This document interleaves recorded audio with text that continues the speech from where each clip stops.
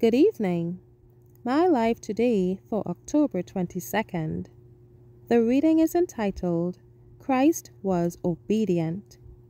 The scripture reading is taken from Luke 2, verses 51 and 52.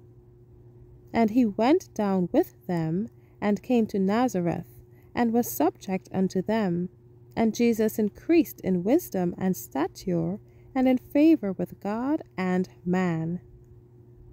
Notwithstanding the sacred mission of Christ, his exalted relationship with God, of which he was fully aware, he was not above performing the practical duties of life.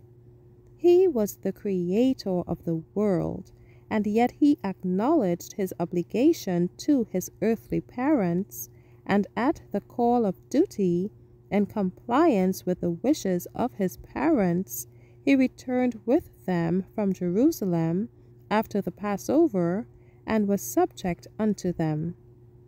He submitted to restraints of parental authority, and acknowledged the obligations of a son, a brother, a friend, and a citizen. He discharged his duties to his earthly parents with respectful courtesy. He was the majesty of heaven. He had been the great commander in heaven. Angels loved to do his bidding. And now he was a willing servant, a cheerful, obedient son. Jesus was not turned aside by an influence from the faithful service expected of a son.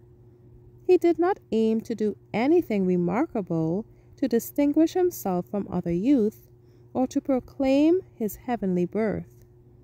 Even his friends and relatives, of all the years that Christ's life was passed among them, saw no special marks of his divinity. Christ was sedate, self-denying, gentle, cheerful, kind, and ever obedient. There is an important lesson for parents and children to learn in the silence of the scriptures in reference to the childhood and youth of Christ. He was our example in all things.